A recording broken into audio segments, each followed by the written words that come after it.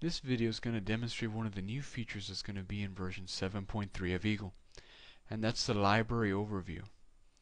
In this view, you can see at a glance all of the contents of your library. For example, if we click on a symbol, we can see what devices use it.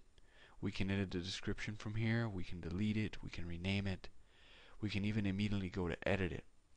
Likewise, with the packages, we can see what devices are leveraging that package, and again, rename, remove. This view is easily accessible with this icon. This is the new table of contents or library overview icon, and it's going to be right next to the device, package, and symbol icon familiar to Eagle users. Again, makes editing the library a breeze. Those who are familiar with Eagle will recall that removing a component required the user to memorize the name and then typing that in, putting a PAC or an SYM extension, and then clicking OK. That's all gone. Now renaming is as simple as just going in and that's it.